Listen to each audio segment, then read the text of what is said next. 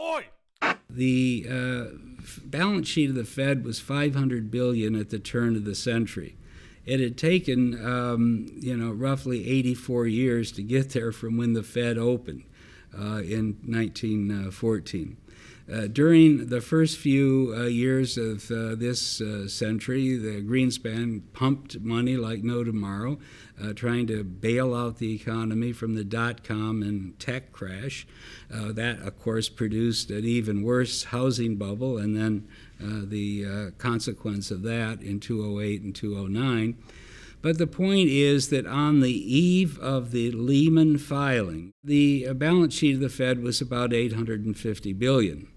In the next 13 weeks, which isn't a long time in the scheme of things, the Fed, led by Bernanke, increased its balance sheet by 1.5 times more than had occurred during the first 94 years of the Fed's operation. 13 weeks, 150% of what had taken 94 years to create. Now that's just madness. There was no predicate for that. There was no historic tradition or learning or even financial theory that says you should take the balance sheet from $850 billion to $2.2 trillion in 13 weeks. And what it did was it fundamentally ruined Wall Street. All the lessons that should have been learned were basically interrupted by that madness that Bernanke undertook.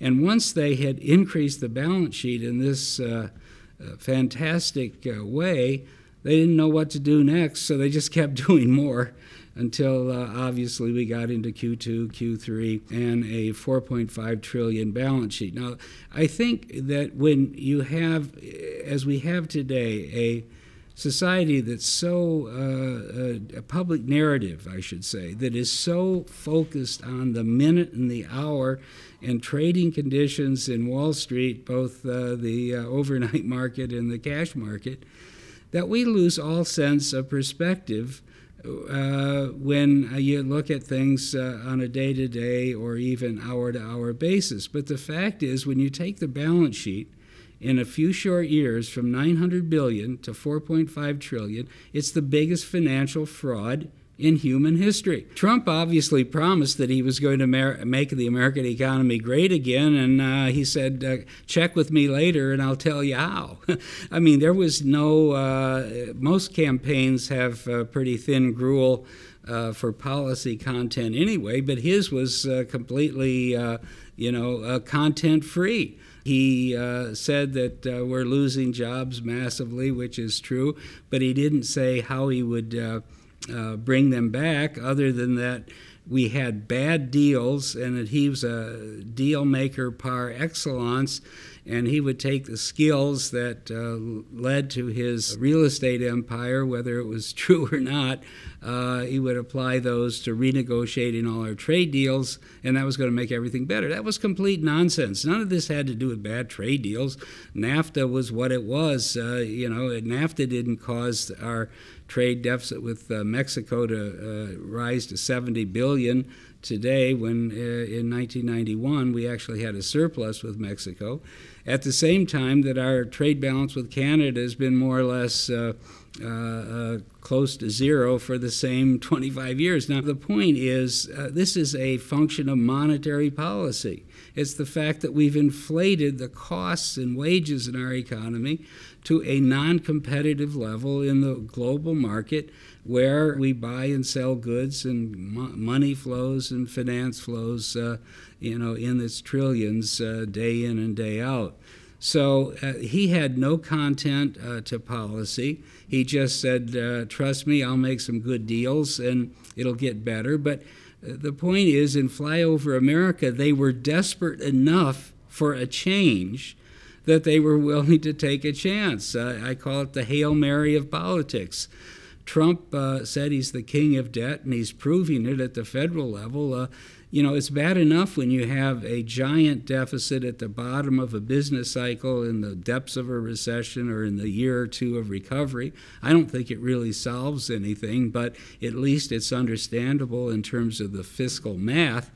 But when you're 10 years into a recovery, when you're at month 115, where we are today, and therefore the second longest business expansion in history, you have recession facing you around the corner. It's written on the forehead of the economy because sooner or later the economy is going to roll over. Here's the key point, and why the next shoe to fall is going to be fairly traumatic and unpleasant. He is going to need to borrow in year 10 of a business cycle 1.2 trillion, an unheard of kind of number, over 6% of GDP, at the same time that finally and belatedly the Fed is beginning to normalize its policy and particularly shrink its balance sheet through the QT program at a $600 billion rate. Now, they make this sound very antiseptic. We're just going to let it roll off. That's not true. They're effectively, as an economic or financial matter, functionally selling the debt. We are at a point of peak Trump. I actually, in my book, identify a specific date, September 20th, 2018. This S&P peaked at 2940. That happened to be exactly 800 points higher than election eve when it was 2140.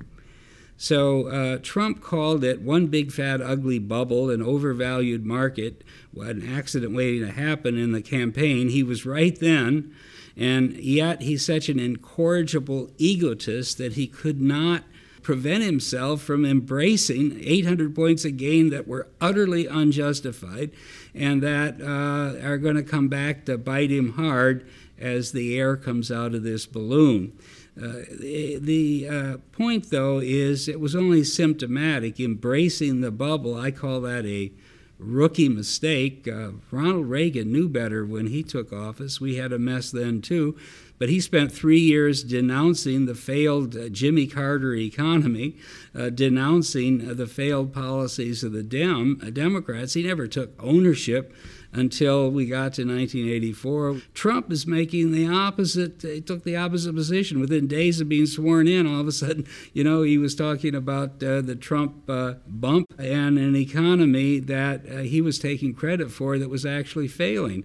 What he doesn't seem to realize is at the end of every long business cycle, and we've only had two over 100 months, you do get an unemployment rate down to 4% or 3.7%. That's like the law of economic gravity happening. He had nothing to do with it. And we know from the 60s, the first cycle that lasted that long, by the time you get to 3.7% unemployment, you're about a year away from a recession. We know from the 1990s, the longest cycle, 119 months, that when it hit 3.8 in the spring of 2000, we were less than a year away from the next recession. So Trump has really made a huge mistake embracing the so-called booming economy, embracing the stock market. That's why I call it peak Trump.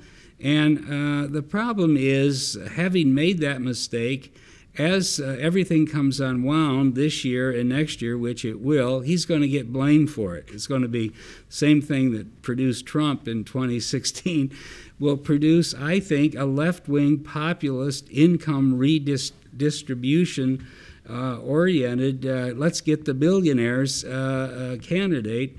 And that will mean some pretty serious repercussions for policy, and it'll mean the end of the dream on Wall Street.